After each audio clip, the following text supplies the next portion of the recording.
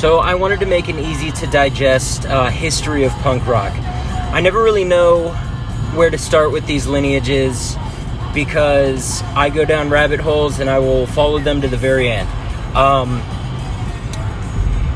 You could make a case that rock and roll in the 1950s was a predecessor for punk rock. I mean, after all, it was a bunch of rambunctious kids playing loud, raucous music, and what's more punk rock than that?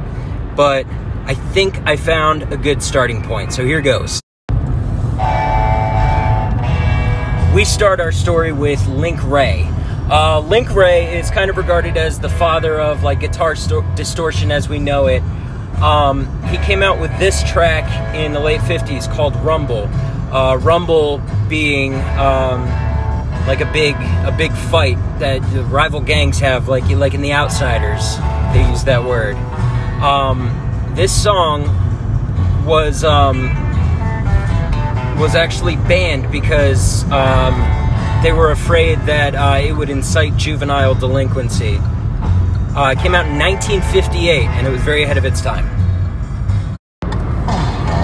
Our next stop would be surf rock. Dick Dale released this cover of an old folk song in 1962.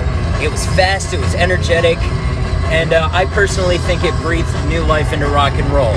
It's said that he wanted to simulate the excitement of surfing with this song. It influenced a wave of other surf rock musicians. The Ventures, the Surfaris, all playing this kind of fast, exciting strain of rock and roll. A year later, in 1963, the Kingsmen released their version of a song called Louie Louie. A lot of music historians will trace the lineage of punk rock back to this song as sort of the ground zero of punk rock. It was kind of sloppy, but in the best possible way, and the lyrics were mumbled. For an icing on the punk rock cake, this song was actually investigated by the FBI because the indecipherable lyrics might have been something obscene. Meanwhile, across the pond, the UK was releasing their brand of rock and roll.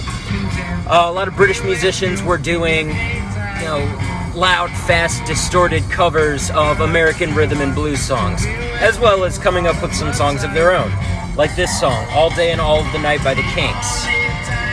It was distorted, it was heavy, and it was just a couple chords. A lot of music historians will also trace the history of heavy metal because of the heavy distortion to this song. But I think it's also an important milestone in the history of punk rock because it's simple, it's just a couple chords, and it's energetic and aggressive. So, influenced by surf rock and the British invasion was a strain of rock and roll that developed in the 60s in the United States called garage rock. The song Louie Louie that we heard earlier is an example of it. Rock and roll is pretty accessible. It's easy to play, you don't have to be a virtuoso to play it. So a lot of kids started their own rock bands, and some of them actually got fairly popular. One of the bands that did not become very popular was the Sonics from the Pacific Northwest. But they cannot go unnamed when talking about the history of punk rock. Listen to this. Listen to how aggressive and raw it is.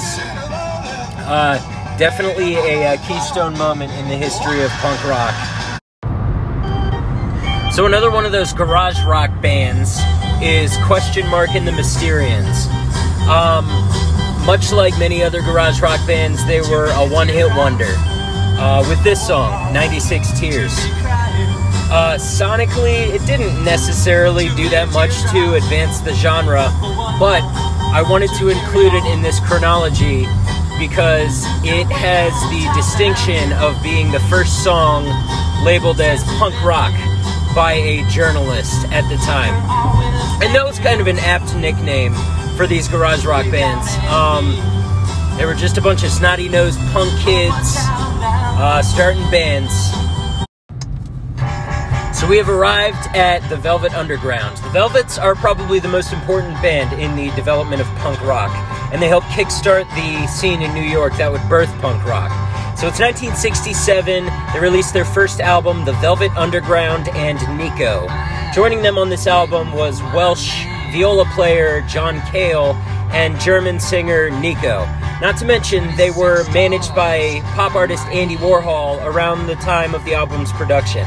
I think these things kind of gave them artistic credibility in the burgeoning New York scene. They were representatives of the underbelly of society. On their first album, they had a song called Heroin, which is straight up about how good it feels to do heroin. And they have a song about sadomasochism. They have this song, which is just Lou Reed singing about waiting on the street corner for his drug dealer. So the Velvet Underground were so important that I had to represent them twice in this chronology. In 1968, they released their second album, White Light, White Heat.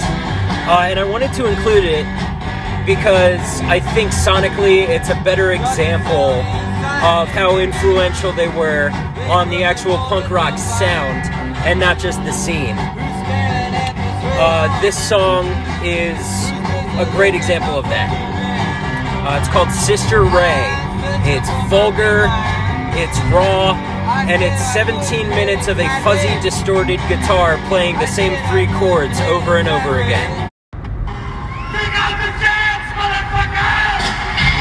So that line was one of the most important moments in the development of punk rock.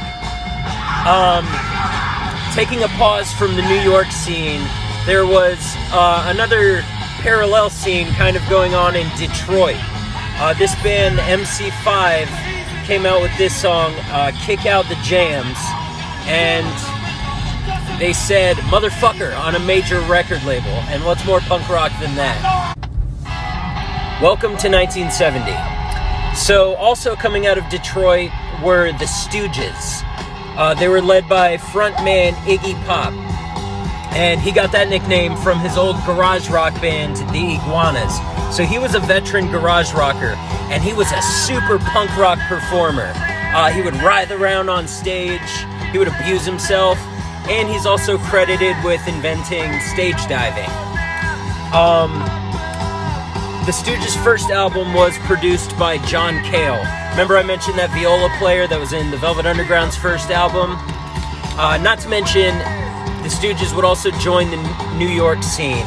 So there was already a sort of association between what was going on in New York and what was going on in Detroit.